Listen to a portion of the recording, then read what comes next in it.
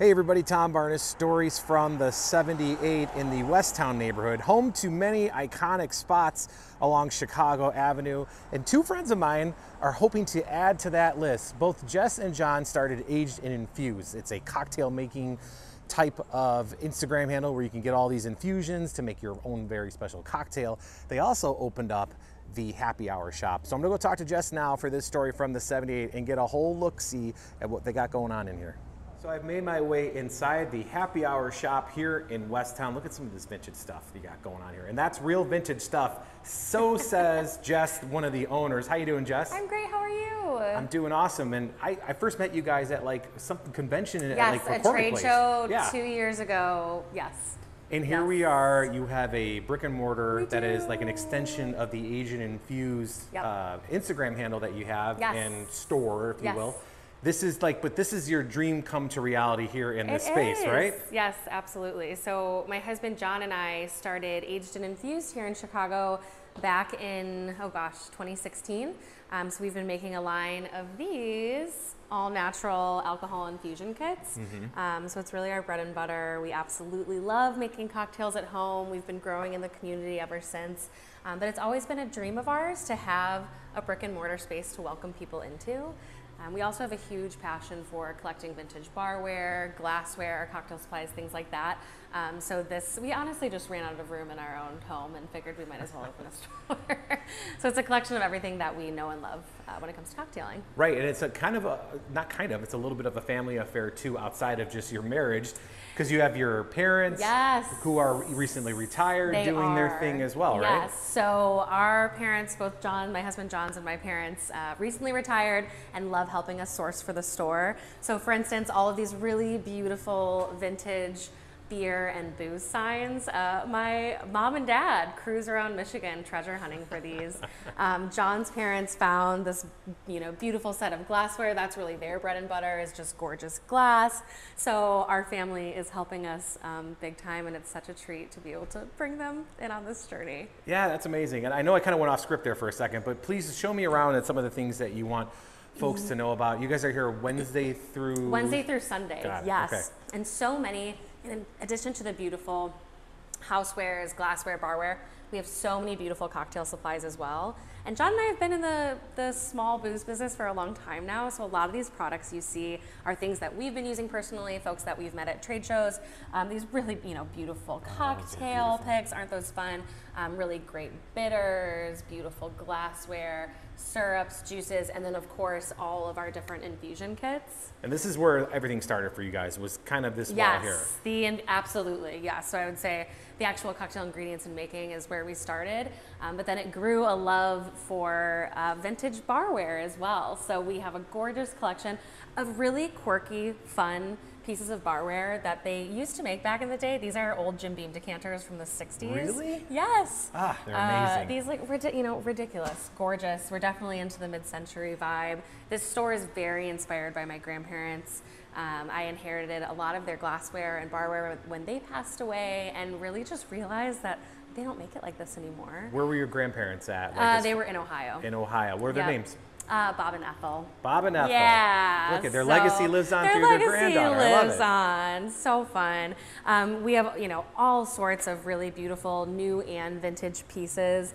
Really great housewarming things. Our friend Liz crochets these little cocktail olives for us. So our friends are really part of this experience too.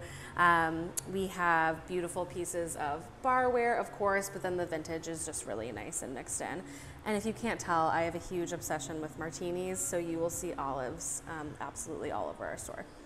I love the fact that you've woven in new and vintage, and also people within the community that kind of you use the shop to showcase some of your friends that you were just speaking of. Absolutely. So that's probably our favorite part of this whole thing is getting to display. For instance, our friends Mark and Steven make these incredible candles up in Edgewater candles. We're so excited to carry their line. We actually met Mark and Steven at the very first market that we ever did for Aged and Infused. Really? So it's a very full circle moment. And then back here is my best friend Kristen is a really beautiful artist. So we have her paintings and pieces all scattered throughout the store as well. But it's really just such a treat to be able to curate this space with so many things that are meaningful and special to us. Absolutely. And what are your hours like for the days that you're open? And people are coming here for vintage things primarily because of they're so hard to find. Totally. You guys do all the hard work for them. Yes, yes. So we are open for now Wednesdays through Fridays 12 to 6, Saturdays 11 to 6, Sundays 11 to 4. Definitely looking to expand those hours as it gets closer to the holidays. And we're actually working with the city right now on licensing to host cocktail classes in here. So that's a really important piece for us to be able to invite people in, have them experience these products and cocktails that we know and love. So we're very excited to be able to host people very soon. And kind of where you're standing is where the potential cocktail classes will be, This is where right? the magic will happen. Yeah, we've done a few test drives so far. Featuring aged and infused, of course, but it's just such a good opportunity for folks to try the different things that we sell as well. And you have 2 Instagram handles now, one for the shop and one yes. for aged and infused. Why don't you get those out of the way? Yeah, so at Aged and Infused is where you can find all things cocktail, home bar education, alcohol infusion, and then Happy Hour Shop Chicago is where you can find everything about this sweet little space.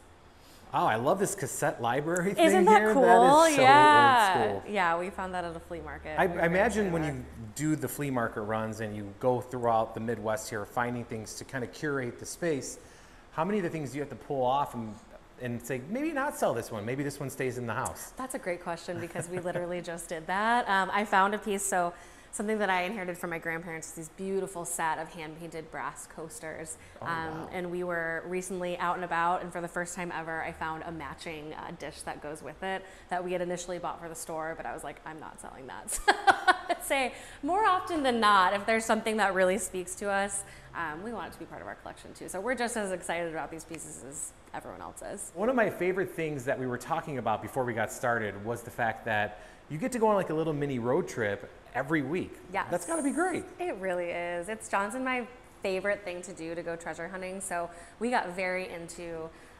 antiquing, thrifting, all that fun stuff years and years ago, and honestly just ran out of space in our own home. So the fact that we're still able to go out on these adventures once a week and find these beautiful pieces and be able to bring them to new homes is, I would say, our favorite part of this gig.